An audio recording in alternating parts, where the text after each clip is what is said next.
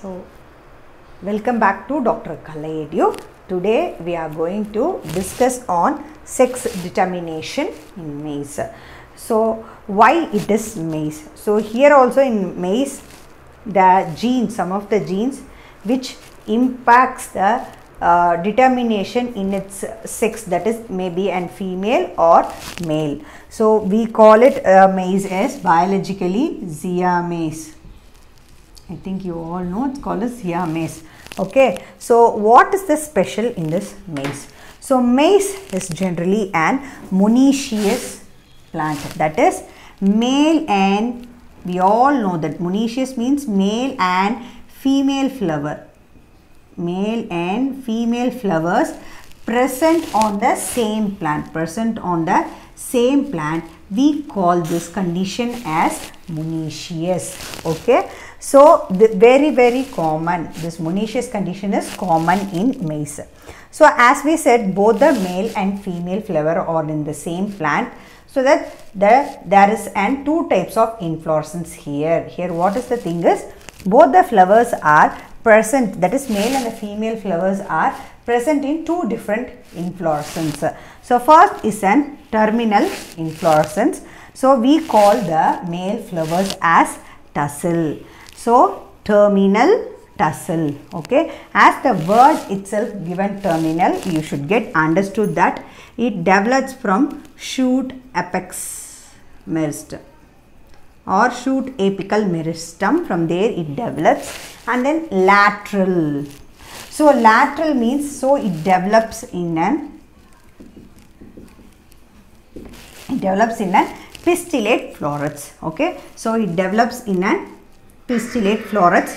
We call this as ear or cob. Okay, so L for E, right? So T for T and L for E. So terminal means it is an male flower and lateral means it is an female flower. So commonly we all know that so the maize plant, it will be like this. So if it is and from shoot apex, we will have tassel here, that is female flowers here. So this is tassel, and the female flowers will be here. So we have silk like structures here. When we purchase the corn with that full green cover, we can see some brown color thread like structures, which is called as silk like structures here. So the female will be in the lateral side and the male will be in the terminal side. Okay, till here you are clear. So next here what happens in maize, why it leads to monoecious condition here is due to selective abortion. So that is selective abortion means what happens is in ear florets. What is meant by ear florets? It is an female. I told you here ear florets. What will happen? The stamens will get aborted here. The stamens are not formed here. So in tassel, what is that? Tassel is a male flower. What florets? What here it will happen is the pistil will get aborted. Okay. So this is called as a selective abortion, which is specific to this maize plant. So what happens here? This is because why this sex determination happens due to the substitution mutation. So substitution mutation of two single gene pairs. You want to be getting noticed this substitution mutation of two single gene pairs. So here we used to call that female flower as barren plant. Okay, female as barren plant and tassel as TS. Okay, so here Baba black sheep BA and tusk, you think of elephant's tusk, so it is tassel TS. Okay, so Mendelian characters we used to express in capital letter and small letter, dominant and recessive, but here in the sex determination we are going to write everything in small letters. Okay, so it's an BA for barren and tassel for TS. So here a specific particular condition they are explaining for you in your book, that is when if it is homozygous. When the condition is homozygous, what will happen is the stalk staminate will be produced. It will getting supposed, it makes to support that is that in homozygous recessive condition. Okay, wait. So this, I will explain this tabular column. Later we will come to this point. You will get understood. So here what I told you is BA is for female and TS is for male. So here if you put plus, it is an dominant condition. If it is minus, it is an recessive condition, or they may not express the recessive condition. So plus, if there is an indication of plus like this, so it is an dominant character here. Okay. So in this first condition, what we are seeing is both female and the male, they are recessive. They are not represented with plus symbol, so they are recessive. So we call it as double recessive. So if it's double recessive, what happens? Modification will be, it lacks the silk on the stalk. Okay, so the silk will not be there in the stalk, but what will happen is it is transformed to the tassel to pistil. Okay, so the tassel may be changed to pistil here because both are recessive. So we call it this as an rudimentary female. So rudimentary means inadequate, or we can tell that the expression will be very less. Okay, simple manner, it is very less. That is called as rudimentary female. Now we come back to this point here. So what is here I am telling here is, when it is homozygous recessive, this recessive only I came to explain here. So when it is homozygous recessive, what will happen is, the stalk staminates will be mixed. That is, it is going to be the female will going to try to support male to get expressed as it itself gone as an recessive gene here. So what will happen in this tassel seed is, it transfers tassel into an pistillate structure. What is I have written here? So tassel to pistil. So the same way what the male will think, okay, I am now an recessive plant, now I will support the female to get expressed. But what happens here is, both the things will not be expressed completely, which we call it as an rudimentary female condition. Okay, till here it is very, very clear. So first condition is over. So what is the second condition here? So second condition, what happens here is, T is here also plus.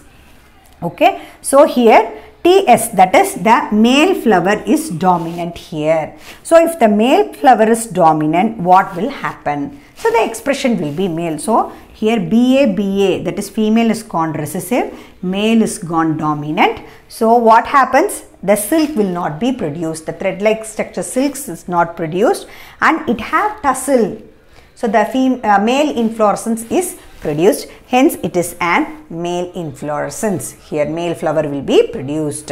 So next, the third condition is here. This is last. Okay, so in this third condition, what will happen here is same reverse, ulta, it got ulta here.